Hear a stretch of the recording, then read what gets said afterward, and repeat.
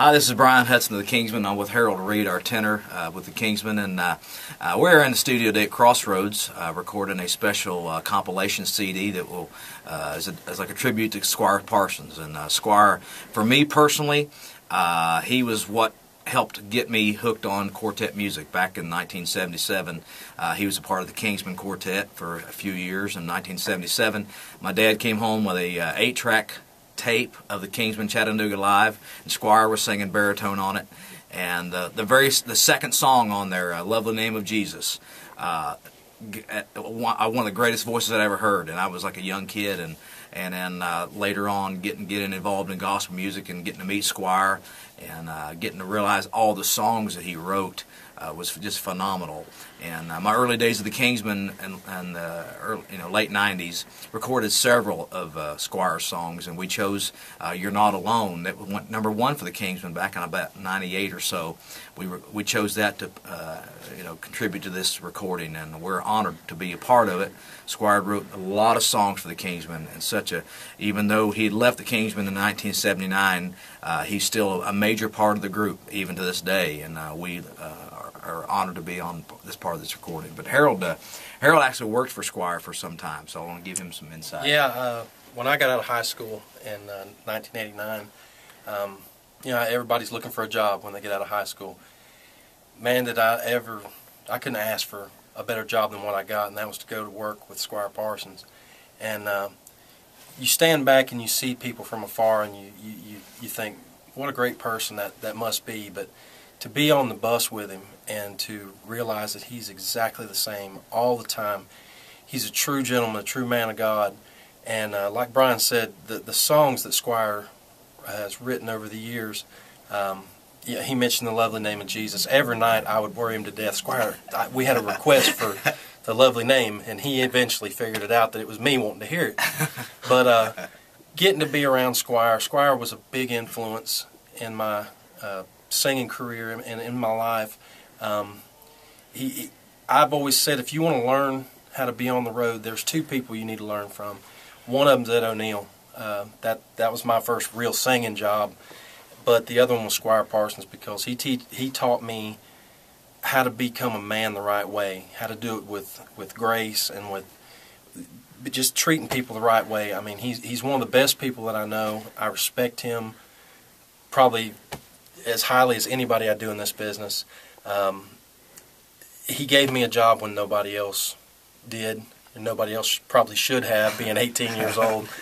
But always getting to be around Squire was really a lot of fun. It was a great learning experience, and just the songs that he wrote, they hit people. They affected me all through my whole life, and I'm just glad that we could come in the studio, record "You're Not Alone."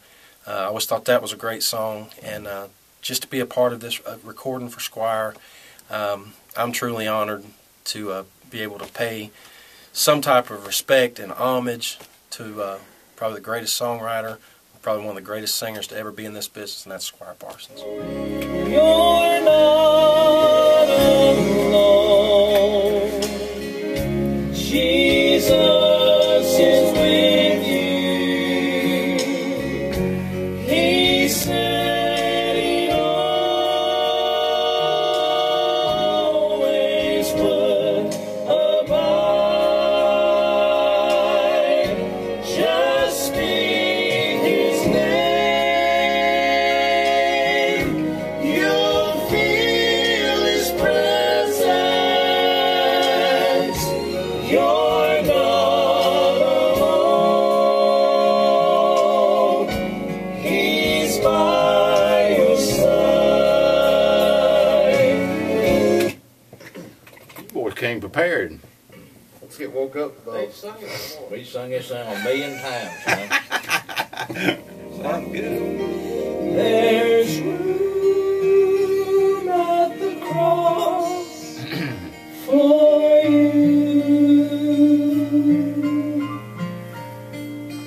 There's room at the cross for you. Just speak. Yeah, my name's probably. Randy, just to give it some body, sing it an octave down. Okay. There's room. Okay. Let me just see what it sounds like, because it sounds a little weird now. Sounds a little creepy. He's by your side. There's room at No, I mean everybody sing unison. Y'all sing the high too. There's room. A big solo there. George Beverly Shelley in here. George Beverly. Just let him roll. How about it? There's room. He's by your side. There's room at the cross for you. There's room at the cross for you.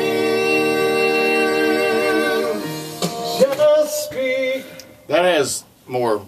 That sounds better to me. Sounds more quartet-y. That idea. That sounds more As quartet-y. opposed And you sang it full voice, didn't you? Yeah. Which I think that's There's room yeah. at the cross.